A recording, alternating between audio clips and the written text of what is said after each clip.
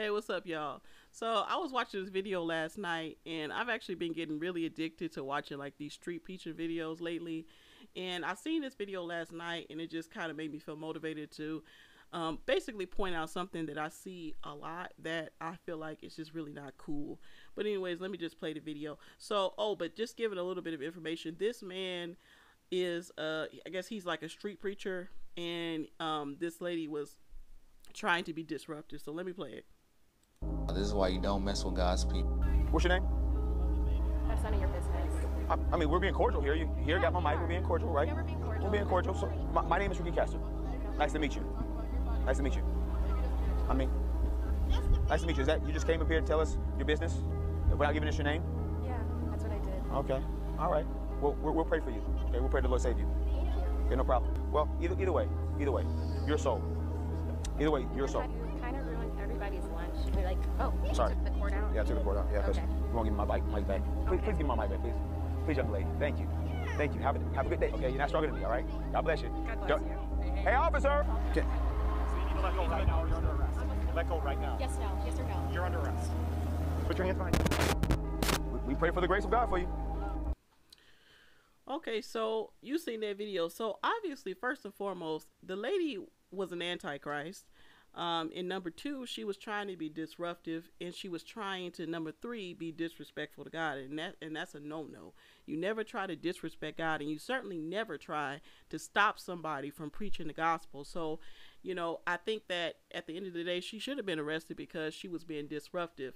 But at the same time, did anybody else notice how, let me just call them modern men, right? Because we hear them on, you know, on their podcast, and they like to call us modern women. So, but do you notice how modern men, they just seem to stay on ready to be aggressive towards modern women? Like, did anybody notice that he immediately became aggressive? Now, I'm not sure if you pointed it out. I'll play it again. I'm gonna play this other video, and I'll play it again. But he snatched the microphone cord because she wouldn't give the microphone back. And then he says, "You're not stronger than me." And it's like, well, we see that she wasn't stronger than you. So why do you need to say that? You're out here you're supposed to be spreading the gospel, and you're being, first and foremost, if you're going to be doing this, then you should be expecting some pushback, because we're in a world surrounded by a bunch of lost people. So that's going to happen. But I just seen that he was just very aggressive.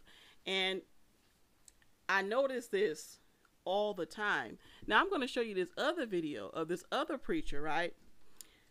Now this man right here, he also preaches, like he likes to go to the gay pride festivals and stuff like that. And I'm telling y'all, go and just type in street preaching gay pride festival. It goes down at them gay pride festivals. Them people are the most violent, most belligerent, degenerate people that I've ever seen in my entire life. This is this dude's name right here. Now I feel like it ain't even just what I feel. These girls were being 1,000 times more disrespectful to this man, and he didn't act like that. Now, in making this video, I just want to make it clear that I'm not comparing these two to say that, you know, white men are better and that they're just these good people, because in actuality, or that they're these better options that you hear a lot of these pink pill girls, these pink pill preachers speak, you know, because in all reality, they're not. Because as you can see, those cops, right? These cops in this video, they were, shoot, my bad, why is my thing not scrolling? They were all too willing to arrest this lady. And they're not a better option, especially in how they treat black women. You know what I'm saying? But you can see, let me just play the video. I'm just showing this just to highlight the difference in how both men treat their women. And you'll see he didn't do anything. He just stood there basically. Hate to be in your heart. You too. Every God loves you.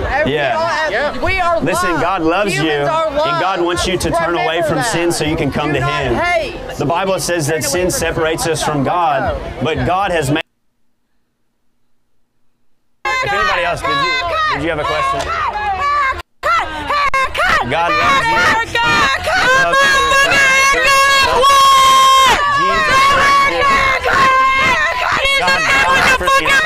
Now, I would be willing to bet all the money I have in my bank account right now. If this lady had been doing that, she would have got dropped. She would have got socked in it. I could hear it in his voice, and I'm telling you, I'm 31 years old, and I've been seeing it all my life, and the level of aggression.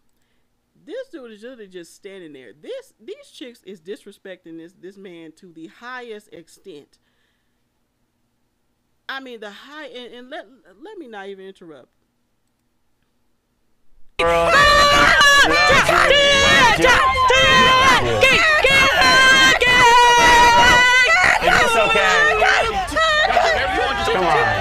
Jesus coming on your face. Haircut. Hey, haircut. I get it. And the reason why I said, let me just bring this up because it's fresh in my mind. The reason why I said that these cops arrested this lady, now she was being causing a disturbance, so I think she should have been arrested. But let's make no mistake, they didn't arrest her because they care about upholding the law. They arrest her because she's a black woman. These chicks is doing all this, and as you can see a police there. They didn't arrest them. So what that shows that they're a respecter of persons. So that's why I say I'm not showing this to say, oh, white men are just so much better than modern men. But what I am trying to point out is how they treat their women differently versus modern men.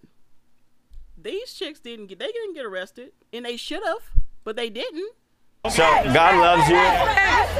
Yeah. They're jumping and bumping into me. I understood if he had got aggressive and pushed them.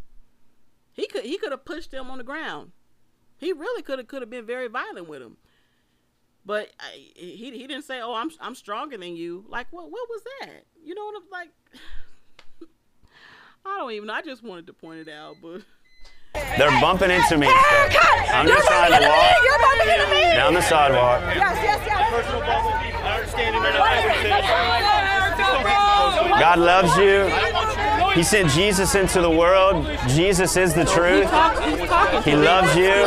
He desires for you to know Him, for you to be adopted as His child. He loves you. He cares for you. Hat on. But God is not okay with not loving people. You haven't got a haircut. He gives two Get commands. a haircut. He Look loves at you. that. Look at He said to love Him with all of His heart, soul, all of His strength. Look at that haircut. Look at that haircut. His plan. She tripped. Look at that haircut. Cut it, bitch. Jesus wants you to cut your fucking hair. Is my hair that important? No, it is. Why Because is it's it that fucking important? ugly as fuck. Well, that's your opinion. Yeah, no, that is the truth. That's the truth. I got better things to talk about than my hair. I can just imagine God loves you so much. let me do my hair. Why go with the Jesus. Anyways, TikTok is not going to allow me to go past 10 minutes, so I'm gonna end it here. But yeah. Anyways, I just like I said, I seen the clip the other night, and I just wanted to point it out. I feel like in this situation, both of them acted wrong. I don't feel like he was absolutely innocent. And as you can see the person who was all for what happened in the clip. But I don't know. I feel like she was definitely wrong, but I also feel like he could have shown more patience. You're supposed to be out there preaching to a bunch of lost people, but you kind of acting just like them. So you got to be careful with that, and you definitely got to make sure you got a high level of patience going out there doing street preaching, because it's nothing but a bunch of nonsense out there. So I commend anybody who goes out there around a bunch of these rude, disrespectful people in this world and actually preach the gospel. It's a commendable thing. But anyways, drop a comment. Let me know what your opinion is of it. Let's get a discussion going. Because I would like to hear. Anyway, see you in the next video. Bye.